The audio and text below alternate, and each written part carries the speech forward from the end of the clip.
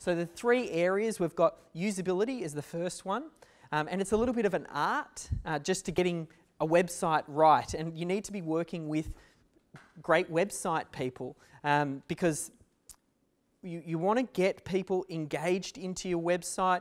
You want to be making it easy for them to navigate. You want them to be able to find content. All that sort of stuff's important, and it was part of the Panda update. So if you think about the usability, which I think we did in this top corner here, our usability, and this is all related to Panda stuff.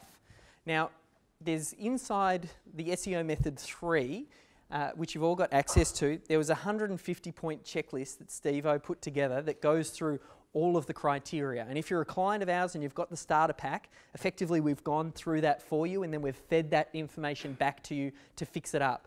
But Panda Update was all about seeing what's happening on your actual website. They want to make sure that they're seeing, you know, about us and contact us and privacy. I talked all about Panda in the SEO method, so we won't go into it in great detail. Suffice to say that you just want to be doing everything and improving the experience that people are having on the website.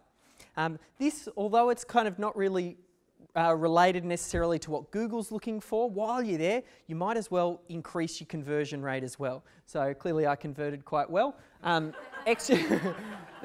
extras that you can add to your website. So as we collected all of that proof, you know, from the workshop, we got photos, we got videos, all that sort of stuff should start to get fed back into the site.